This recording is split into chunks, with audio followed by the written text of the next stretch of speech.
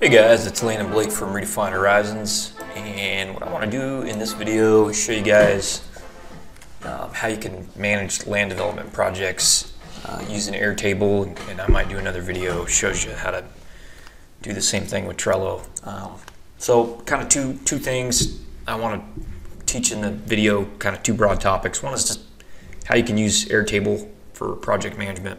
I've done a couple videos on Airtable, but it's a cool tool. I like it. It's basically replaced Microsoft Access at my shop. And I also want to just teach you guys a little bit about how to manage land development projects, specifically land subdivisions. And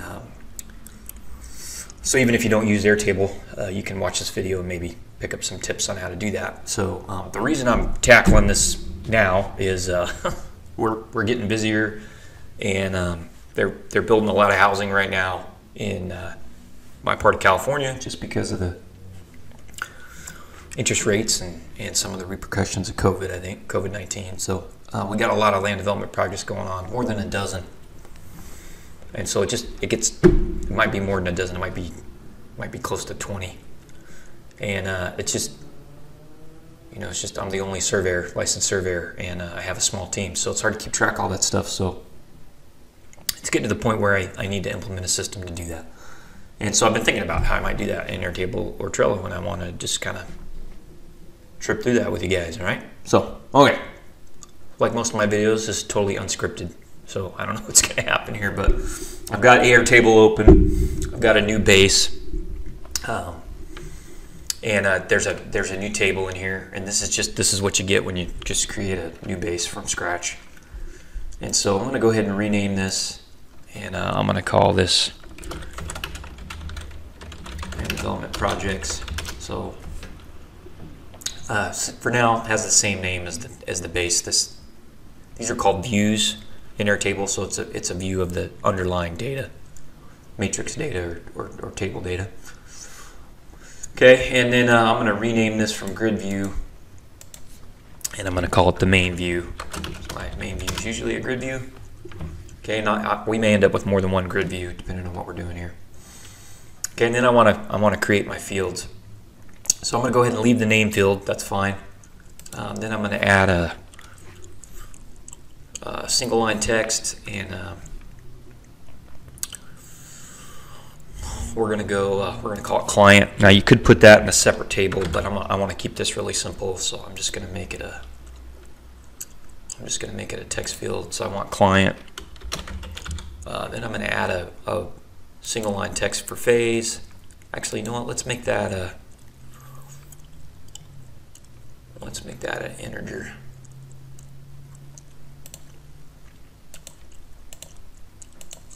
Okay. Then I'm going to have one. Let's see here. I'm going to call it status. That's going to be one of the most important. Okay, and that is actually going to be a single select field. Okay, we want to add some options here. So I'm going to call, we're going to start with concept, then we'll go to tentative map. Okay, then I'm going to put boundary resolution. Sometimes we do that before the tentative map, sometimes we do it after, but then we'll go final parcel map. Okay, and then so I'm going to add some. I'm going to call this tentative map. First check. Let's say first submittal. Tentative map. Response to first check. Tentative map. Response to second check. Tentative response to third check. Okay, and then we can drag these. So we've got our first submittal to the agency, and then there's usually some back and forth with some review comments. Usually doesn't go over 3. Okay, and then we're going to have, so same thing on the final map. Final parcel map, first submittal, final parcel map. Let's see, response, first check, final map, parcel map, response to second check, final parcel map, response to third check. Okay, and then we need tentative map in for first check, tentative map in for second check, tentative map in for third check, final map in for first check, final map in for second check, final map in for third check. Okay. And then we'll sort these. So after the first submittal is the first checks, response to first check.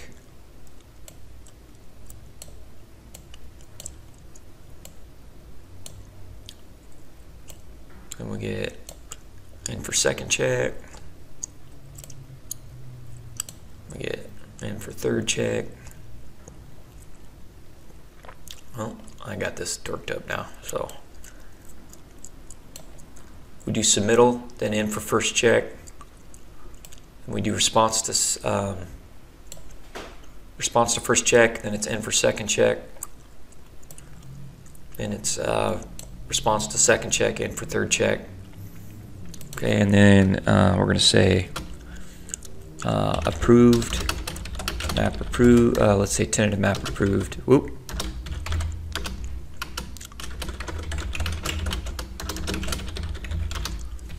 Right. So hopefully it's approved after the third check. Then we're going to have final map approved, and we're going to have final map filed. So tentative maps don't get filed, but final maps do. Okay.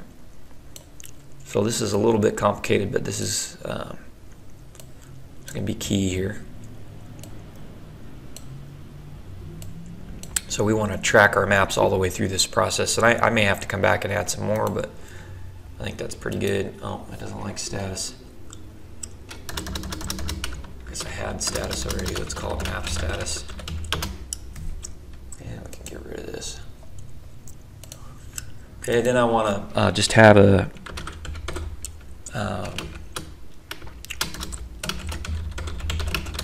field called next critical item. Just a text field, and I'm going to actually copy this and say, let's see, duplicate field, and we're going to rename this and call it next step. Okay, with the same list, and then we're going to put a comment field or notes field in here. Let's do surveyor notes, and we'll make that a long text. Okay. Okay, you can also add attachments here if you want. I usually put the attachments in the notes at the end.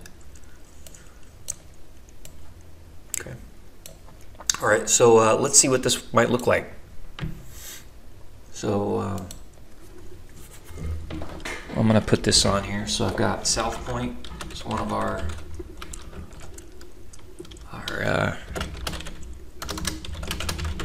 subdivisions, and the client is Stonefield Homes.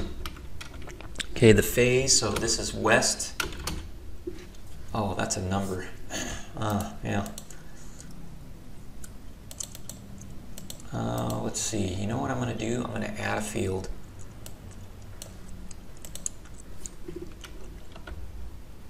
I'm going to call it primary or master project name. Okay, you'll see why I'm doing that.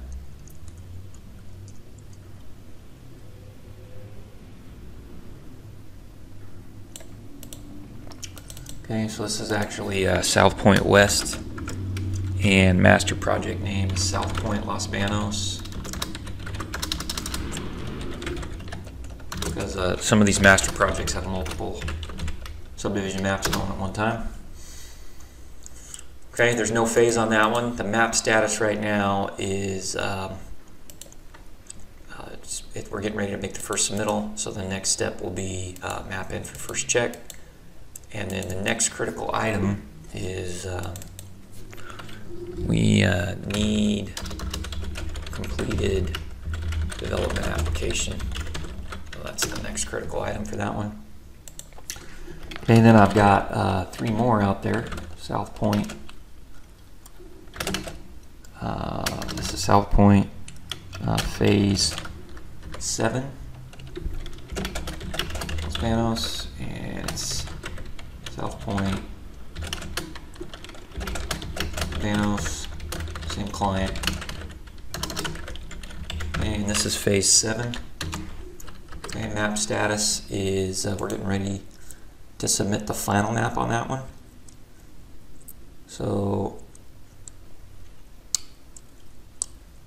I gotta fix that. I should say final map. I'll fix that right now, sorry. Nope.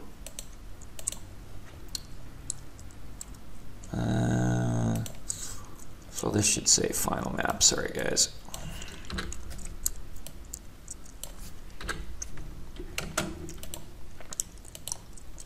Okay, and the next step is going to be it's going to be a final map in for first check. Okay, next critical item on that is none. That one's ready to go. Okay, I'm just going to do a couple more of these. South Point phase 8, Los Banos. This is South Point.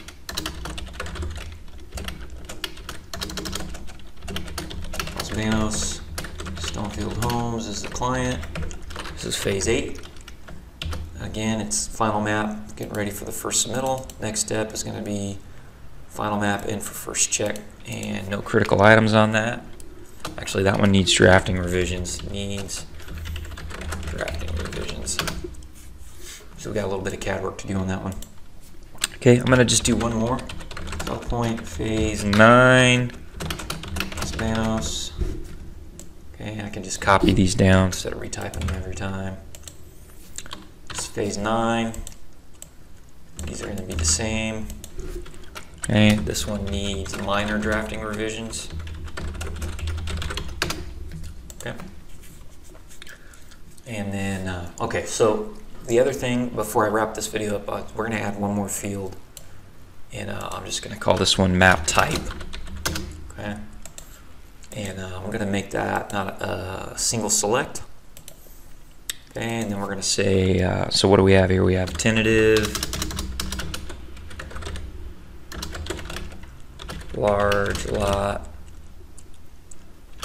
parcel map. Let's see, tentative large lot, parcel map, tentative large lot, final map. So it's parcel maps 5 lots or less in California. Final, I like calling them subdivision maps. Subdivision maps are 5 lots or more. And then we have tentative small lot, parcel map, tentative large lot, parcel map. Okay, and then we have final large lot, parcel map, final large lot, subdivision map, and final small lot. Oh, I guess we could have a small lot parcel map. Final small lot subdivision map. Okay, so those are the map types. And we're going to drag this over. Put it right here. Okay, so this is a large lot.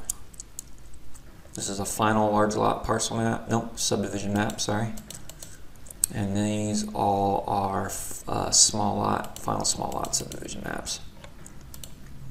Okay. All right, so once you have that data in there, you can add views. So for example, let's make a new view. Okay, we're going to make a new grid view, and we're going to call it tuning maps. Okay, and then you can just apply a filter. So we're going to filter, we're going to add a filter, and we want to say map type, and we want just tentative maps.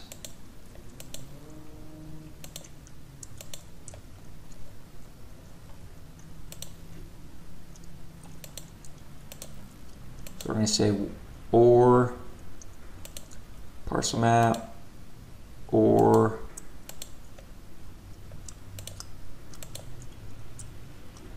small lot map or large lot. Okay. So that should give us all. So something's wrong with my filter. Let's do and. Oh. Yeah, I'm messing up my filter. Let me see if I can figure that out real quick. Alright, it is working. I just don't have any tentative maps in my main grid. So let's do one more grid view. And we're going to call this one final maps. Okay, and we're going to set up a filter again. Okay, so we're going to say where map type. And we're going to say final maps or map type final or map type final or map type. Oh, let's see, which one am I missing here? Final large lot, final large lot, final lot. Yeah, there you go. Okay. Now that hasn't showed you guys anything yet, so let's do one more grid view that's actually going to filter something. Okay, so we're going to call this small lot maps. So I just want to see small lot maps. Okay, so I can come in, filter, and say, let's see, map type is either small lot tentative map or a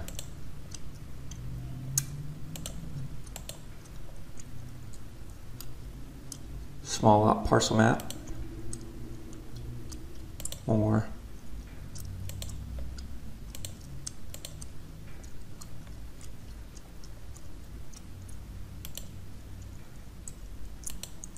I need one more.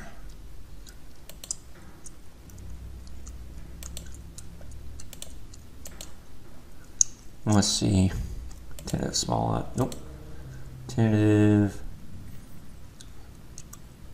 small lot, parcel map, large lot. I'm missing one in here.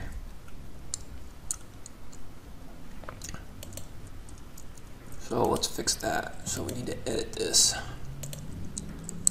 So we got tentative large lot, parcel map, tentative large lot, subdivision map, tentative small lot, parcel map. Yeah, this one's a duplicate. Sorry, guys. So this is tentative small lot subdivision map. Okay. Whoop.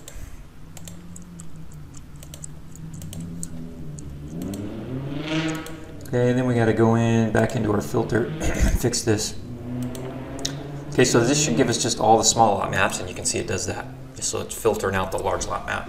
Okay, so you can do all kinds of grid views in here depending on what you want. So for example, let's just say I want to see in for first check.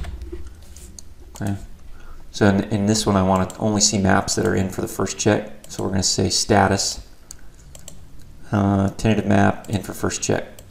Okay, and it'll show me just the records for in for first check. Okay, so that's how the views work. And we're going to check out this Kanban view here in a minute too. I'll do that in a different video. I'm sorry guys, I went long. This is about 20 minutes, but that'll give you guys a rough idea how this works. Okay, and I'm going to add a few more maps, and then come back. We'll do a new video. We'll look at the form view and the Kanban view a little bit.